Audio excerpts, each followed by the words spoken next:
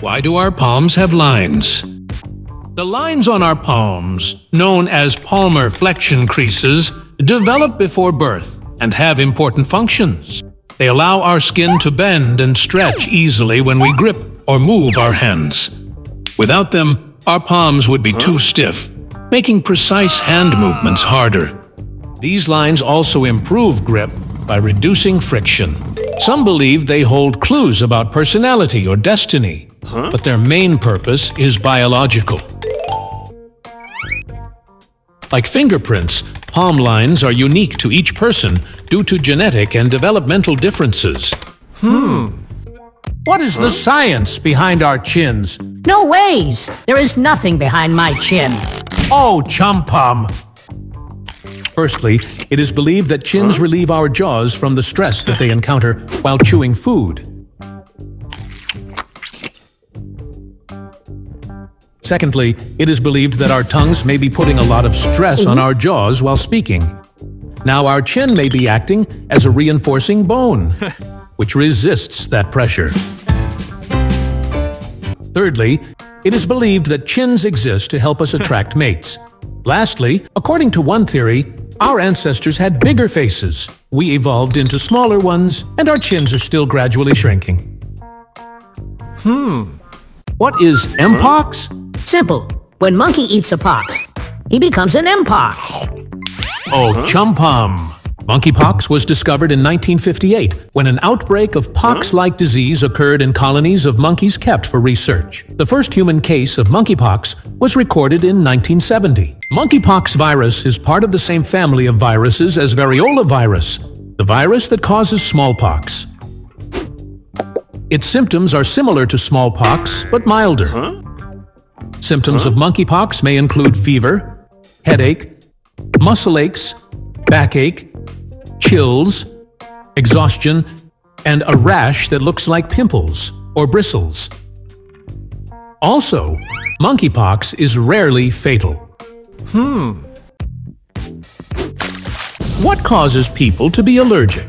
An allergy occurs when our immune system mistakenly identifies a normal innocuous substance as a harmful intruder. Hence, it produces antibodies to kill the intruder, and in the process gives rise to itching, runny nose, watery eyes, etc., thus causing an allergy. Now, according to hygiene hypothesis, if children are kept in extremely clean environments and not exposed to germs at all, then their immune system fails to develop properly and instead starts attacking harmless substances, thus causing an allergy. Why do our feet stink? Nah, only Chumpum's hands stink. Oh, chumpum. The reason is bacteria. Bacteria love to grow in damp and dark places, like our sweaty shoes. Also, they multiply easily in sweat. So if we don't wear socks, then their numbers will increase rapidly. The bacteria eat the oils as well as the dead skin cells from our skin. Now, these bacteria start getting rid of the waste in the form of organic acids. These organic acids basically give our feet that bad smell. How do mirrors work? They don't work. Chumpum makes them work. Oh, chumpum! Firstly, visible light, or sunlight, is made up of 7 different colors. A mirror consists of a glass surface in the front, and behind it is an extremely smooth and thin metal film. Now, when light falls on the mirror, it passes through the glass surface and reaches the metal film. The metal film does not absorb any colors of light. Instead, it reflects back all of them. As a result, we can see ourselves in the mirror. How do we puke? No idea. Chumpum never pukes. Oh, chumpum.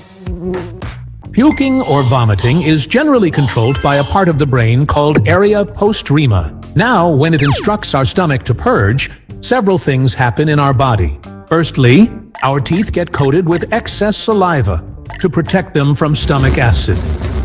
Our heart rate and breathing increases as we retch.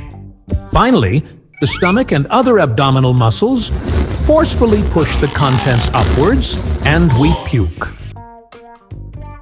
Do blind people really dream? Nobody can dream. Only chumpum can dream. Oh, chumpum. If a blind person lost his vision in the later stage of his life, then his brain would use visual information stored in his memories to create dreams. Now, if a blind person is blind since birth, then his brain has never received any visual information. So instead, his dreams would get their content from memories of sound, smell, touch, etc., which he perceives in his everyday life. But in one science experiment, people who were blind since birth were able to draw their dreams.